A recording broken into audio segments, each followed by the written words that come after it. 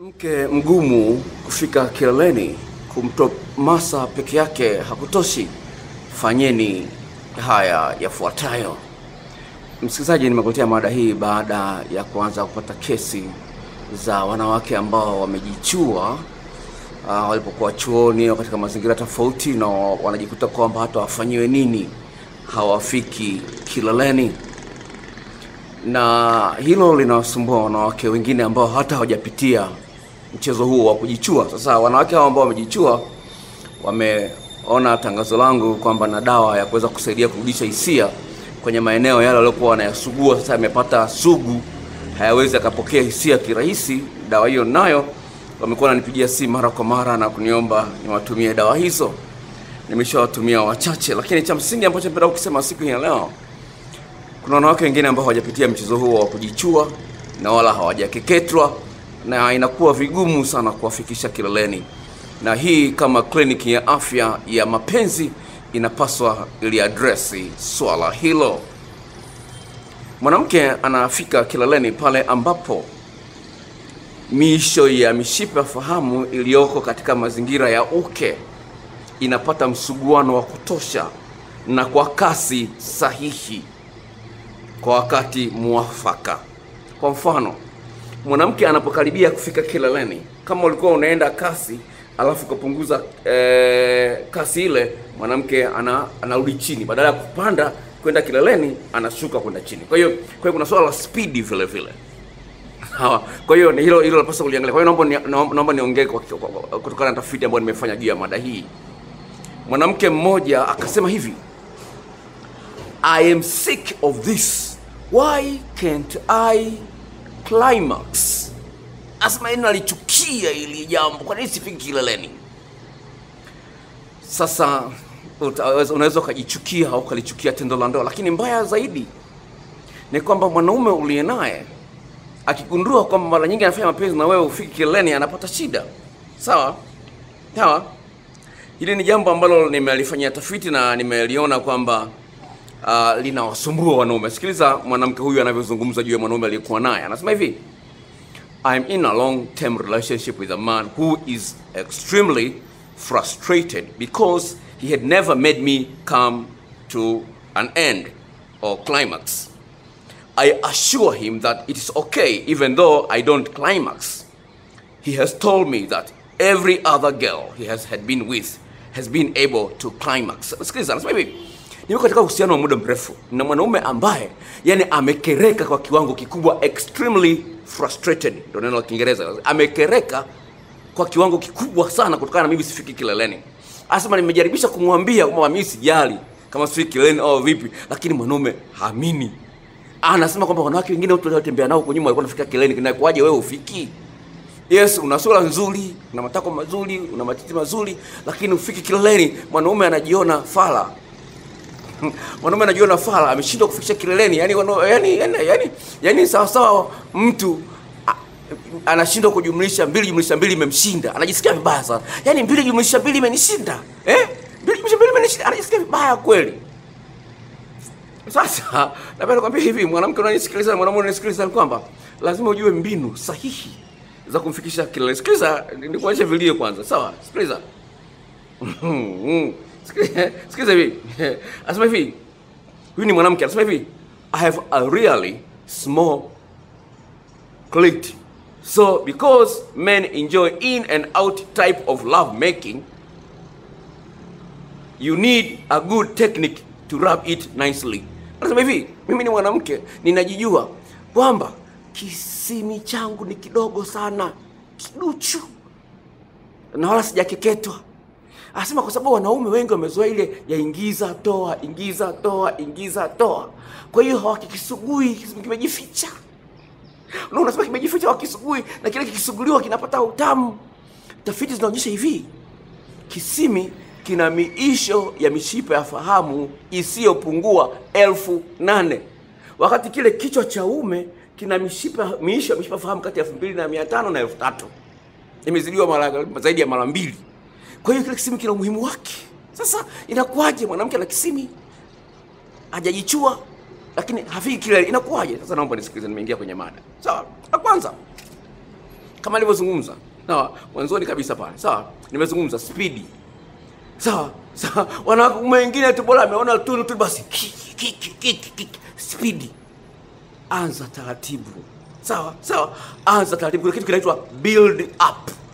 Yaani kutengeneza mlundikano wa hisia. Kwa hiyo anza taratibu. Sasa hiyo anza taratibu lazima hiyo imetanguliwa na maandalizi kwanza. Umemnyonya matako, umemlamba matako, sikio lake umelilamba, umemnyonya kidogo ulimi, kitovu chake umekichezea, vitu kama hivyo. Sio unakimbilia tu kwenye uchi. Sawa? Sio unakimbilia tu, sawa? Sawa? Usikimbilie tu kwenye uchi. Sawa? Kwa hiyo anza kumwandaa vizuri. Kwanza peke yake ndio kitu cha mada. Usiishie kwenye kutomasa peke yake. Nakuja huko. Lakini la pili ambalo la msingi ni kwamba speed, unapokuwa sasa umeingiza ume wako, speed anza polepole na yenyewe. Unapokuwa unamwandaa mwanamke, unasababisha damu kusukuma kwenye maeneo ya uchi wake.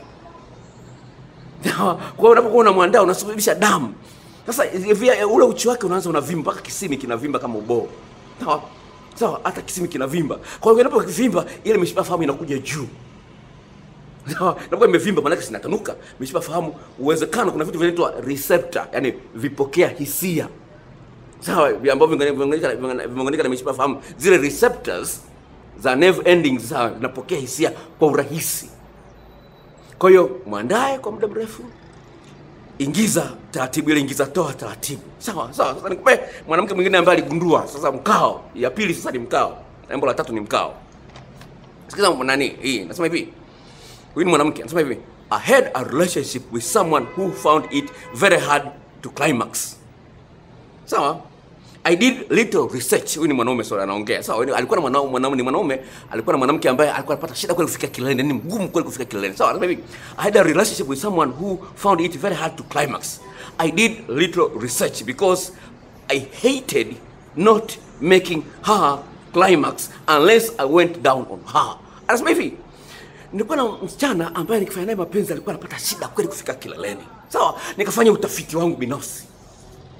Ili mwanamke afike kileleni, mwanamke mgumu afike kileleni afanyiweje? Sawa? Afanyiweje? Akasemaje? Akasema nilikuwa nachukia kwamba ili nimfikishe kileleni lazima nimlambe uchi wake kwanza.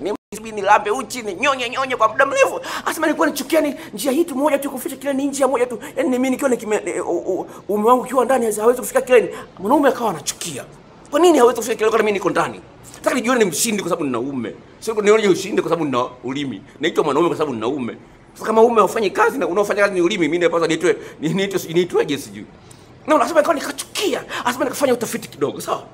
Anaendelea, anasema hivi, I discovered a CAT during my research. Now she climax every time we do it. Anasema hivi, nikagundua mkao unaoitwa CAT, yani coital alignment technique. Na alipogundua huu akasema akawa na busy haraka sana. Kaka mmoja kutoka Zanzibar nilimtumia video ya mkao huu, jinsi ya kusugua kisimi kwa ume wako unapokuwa umemwingilia mwanamke. Ni mkao maalum. Kuna video nikamtumia. Yule kaka wa Zanzibar alifu sana. Akasema daktari hawezi kuamini. Yaani mwanamke anasifia kweli. Sawa? Mwanamke anasema huu ni uchawi gani umeupata? Unaona? Anasema samani tulipofika kileleni, lakini sasa hivi anafika kileleni. Mwanamke alikuwa anamdanganya. Akamwambia huko nyuma kote alikuwa anakudanganya, sasa hivi ndio umenifikisha. Na tafiti zinaonyesha kwamba 67% hadi 84% ya wanawake wanadanganya wanaume kwamba wamefika kileleni kumbe hawajafika. Sasa sijui kama unadanganywa au vipi. Itakula kwako. Naomba nisikilize. Na vitu vizuri leo. Sawa. Huo mkao, yani mkao ukiona kwenye hiyo video utafurahi, utaona mwanaume jinsi anavyokatikia mwanamke, anavyosugua kisimi kwa ume wake. Yani wanakijulia mambo bwana, hamna shida, kama vile mchezaji mpira. Sawa, sikiliza, nenda na pointi ya mwisho. Sawa? Hiyo ni pointi ya pili. Pointi ya mwisho ni ya tatu. Sawa? Lakini kabla sijamalizia pointi ya tatu, nataka kuna kitu nataka nikiongea hapa ili uweze kukielewa. Sawa? Ni kwamba hewa tunayovuta oxygen inaongezea energy kwenye system nzima. Na hewa inabebwa na hemoglobin ambazo ziko kwenye damu. Sawa? Sawa. Zinabeba zile hewa. Sawa? Sasa upumuaji wako ni wa muhimu sana. Jinsi gani unapumua? Pumua wanaita deep breathing. Jitahidi unapumua kiasi mwili una relax. sio unakuwa tense. Hilo ni jambo la msingi sana, upumuaji wako. Kwa sawa. Kwa hiyo katika hayo yote, yaani jitahidi kupumua kwa kutumia mdomo. Hebu hapo ulipo, vuta hewa kutumia pua. Unaona, unapopumua kutumia mdomo kuna hali ya kutulia huku chini, relaxation. Kuna lainika huku chini. Sasa hapo tunaongeza zile hormones za utamu zinafukuzwa zinaelekea, maana beba hormone ni damu. Sawa, vichocheo inaitwa hormone. Ni damu. Kwa hiyo unapopumua kwa staili hiyo unasababisha mzunguko mkubwa wa damu kuongezeka kwenye maeneo yale ya chini. Sawa? Hilo ni jambo la msingi sana kulizingatia. Sasa hii vile vile itasaidiwa sana. Sawa? Sawa? Pale ambapo mnafanya mapenzi na mwanamke ambaye anajua hali halisi ya mwanaume naye afurahie tendo la ndoa na jinsi gani yapate msuguano. Katika pointi ile ya mkao, wakati uko kwenye mikao yote hiyo, wewe upumuaji ni muhimu sana. Sawa? Lakini kingine ambacho kipo, kuna ule mtindo ambao unaitwa pompaya. Kuna mwanamke mmoja katasi nimesahau alizungumzia hii hapa. Yeah, that's right. Yeah, good. Kumbe sija katasi nayo. Ngoja nisome. Sawa? Anasema hivi: if you think only men initiate love play, you are wrong. Anasema hivi, kama unafikiria kwamba wanaume pekee yao ndio wanaojua jinsi ya kufanya mapenzi kitandani na nini, umekosea. Sasa sikiliza, anaendelea hivi: researchers have revealed that rough love play is commonly triggered by need for novelty. The research led by Rebecca Batch. Ngoja nikutafsirie kwanza. Sawa?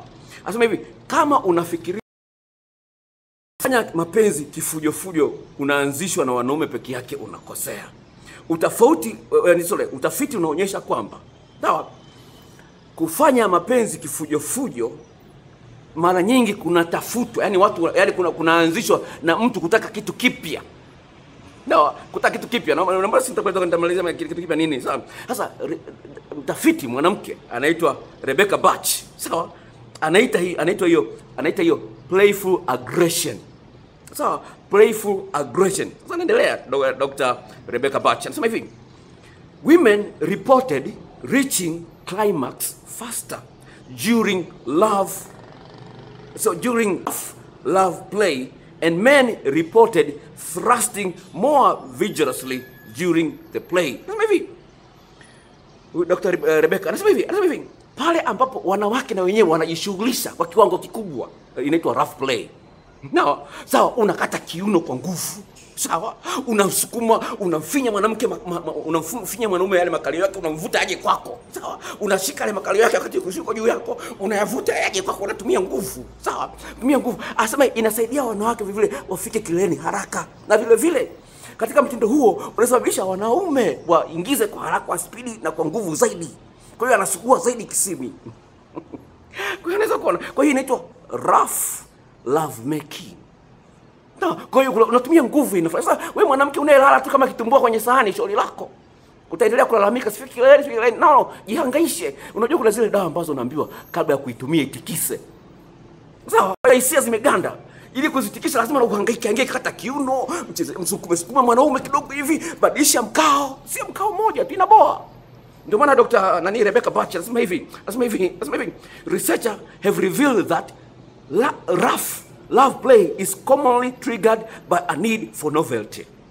Yani inasukuma, yani kufanya mapenzi kwa kifujo kunasukuma na ile haja ya kutaka kuwa na kitu tofauti. Sasa umemboa mumeo, hahangaiki kwa ajili yako, akishakojoa tu basi mechi. Haipendezi.